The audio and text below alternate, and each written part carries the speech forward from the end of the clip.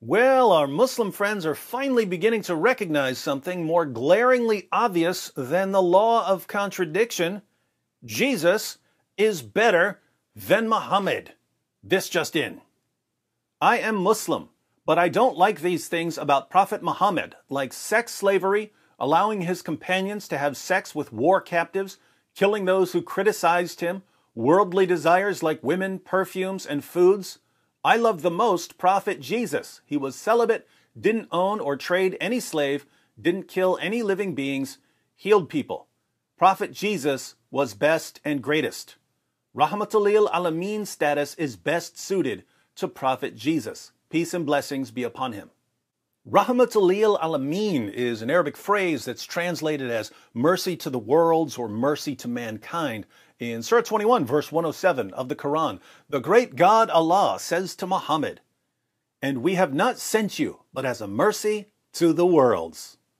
So Muhammad, according to Islam, was sent as a mercy to the worlds or to mankind. And yet, even Muslims are starting to realize that such a title would be much more appropriately applied to Jesus. Why is that? Well, let's compare the two.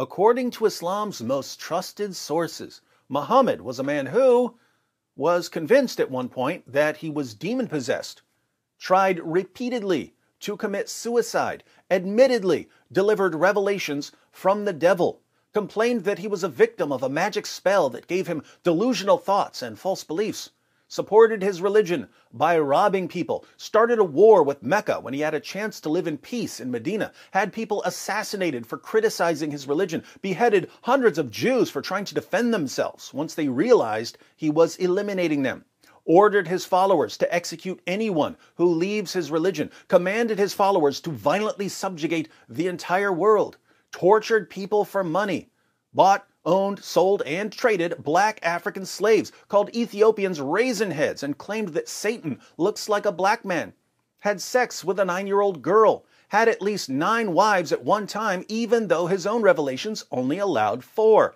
married the wife of his own adopted son after causing the divorce by lusting after her, had sex with his slave girls, broke the promise he made to his wives that he would stop having sex with his slave girls after he got caught with a slave girl in the bed of his wife Hafsa, allowed his followers to rape their female captives, took the most beautiful captives back to his own tent, told his followers that they could beat their wives into submission, declared that women are stupid and that their testimony is unreliable, promoted idolatrous pagan practices like kissing the black stone and bowing down to the Kaaba, plagiarized forgeries and passed them off as revelations from God, portrayed God as deceptive and Jesus as a complete failure, and has kept more people from knowing the true God than any other false prophet in history.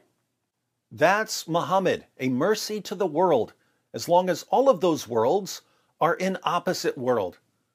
By contrast, Jesus created the universe, sustains the universe in existence, laid aside his glory so that he could enter creation as a human being to suffer for our sake. As to his human nature, was born of a virgin, fulfilled dozens of Old Testament prophecies, miraculously fed thousands of people on more than one occasion, walked on water, could calm storms by speaking, healed the sick, cleansed the lepers, cast out demons, raised the dead, made the lame walk, gave sight to the blind, gave hearing to the deaf, gave hope to the oppressed, confronted and rebuked their oppressors, broke down the barriers that kept people divided by race, class, and gender, ordered his followers to love everyone, including their enemies, commanded his followers not to use violence in his name, endured torture and death for our sins, told the Father to forgive those who crucified him, rose from the dead, and gives us his righteousness so that we can know God. If we had to call someone a mercy to mankind or a mercy to the worlds, and our choices were A, Muhammad, and B, Jesus, answer B would stand out like a ballerina in a mosh pit, like a love song at an ISIS prayer breakfast, like a rational thought at an Antifa rally. And even Muslims are starting to notice. If you'd like to watch the video that our Muslim friend was commenting on, be sure to click what Muhammad did when he saw a beautiful woman. Spoiler alert, it's not what Jesus would have done. But it just never is it?